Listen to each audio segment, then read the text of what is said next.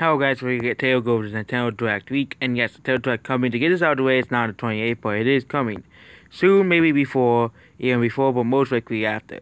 Anyway, this Direct shot to be my 35th anniversary for most part, the games in 3D World on Uppressed HD. For all the games have at least one new character. On Mario 64, because all the DS characters with their respective abilities, but none of them count as new. The new character will be Waluigi, once faster and consuming the air for a short time. Sometimes Waluigi Soccer I know, but he uses the poltergeist instead of the flood using the air to either blow or suck. Galaxy 1 and 2 will have Wario, he has his ram arm, and 3D World has 5 new characters.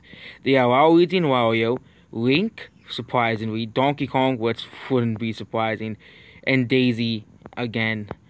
Yeah, all the games are sold separately. I'm surprised that Toadette is not one of the new characters in this week.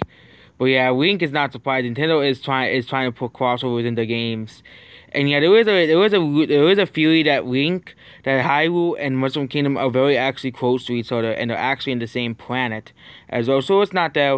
Next is Bendy. Oh, that's not happening. Bendy is not appearing in Smash. That is fake, definitely as all. Boris and yeah, this is just fake.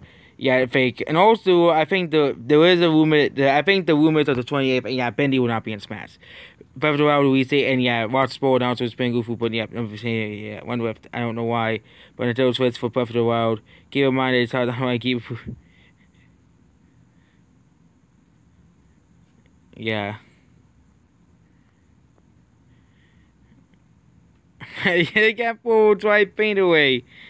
Yeah, let's give Luigi another version of the fraud. Yeah, this week is fake. It's stupid. That's basically it. Goodbye.